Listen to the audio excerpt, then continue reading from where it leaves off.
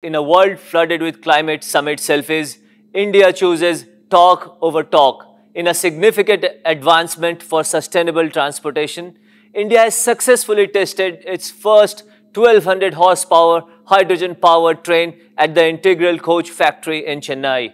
This development marks a pivotal moment in India's pursuit of zero-emission rail transport, leveraging fuel cells that combine hydrogen with oxygen to produce electricity, thereby emitting only water.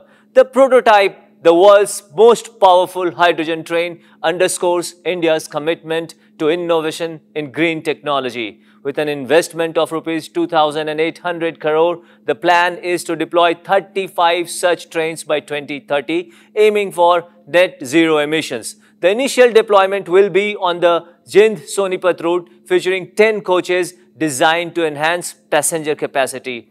This achievement is particularly noteworthy when compared to global efforts. While countries like Germany and Japan have explored hydrogen train technology, their progress has been limited. Germany's hydrogen trains operate on restricted routes, and Japan's commercial viability remains elusive. The United States has only recently placed an order for its first hydrogen train without yet achieving operational status.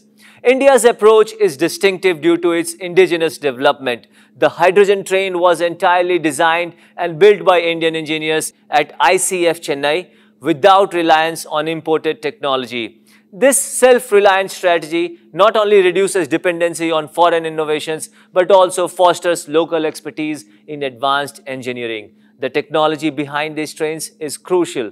Hydrogen fuel cells convert hydrogen into electricity through an electrochemical process, offering advantages over battery-powered and electric trains. Unlike battery trains, which require frequent recharging and have limited range, hydrogen trains can operate longer distances with quick refueling.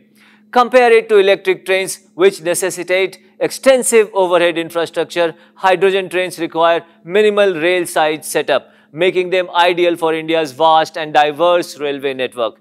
The broader implications of this development are profound.